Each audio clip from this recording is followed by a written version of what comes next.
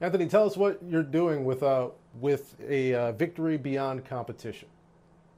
Well, I think now, we've talked about the COVID and the readjustments and with routines and cutting out preseason and OTAs. There's a lot of losses. I look at my NFL career, I had two major losses, Super Bowl 16 and 23.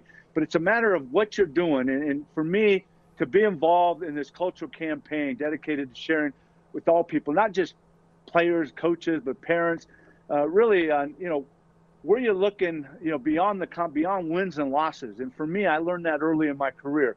I can use the phrase, and I live by the phrase, I experienced victory beyond competition when I realized that God was my primary audience.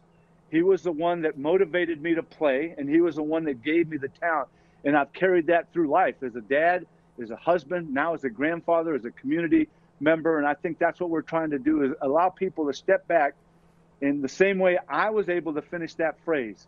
I experienced victory beyond competition, as I just shared with you, to let people look at that phrase and you make your own ending of that sentence. How have you been able to experience victory beyond competition? So if you go to victorybeyondcompetition.org, you can learn more about the campaign.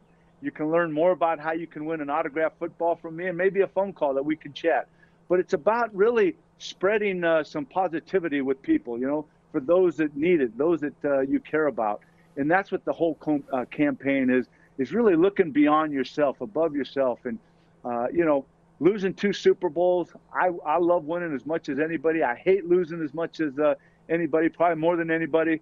But you learn from those losses. And for me, it was a way to step back and say, yeah, I lost 16. Now I got to get ready for that next season. Let's move forward and prepare even harder.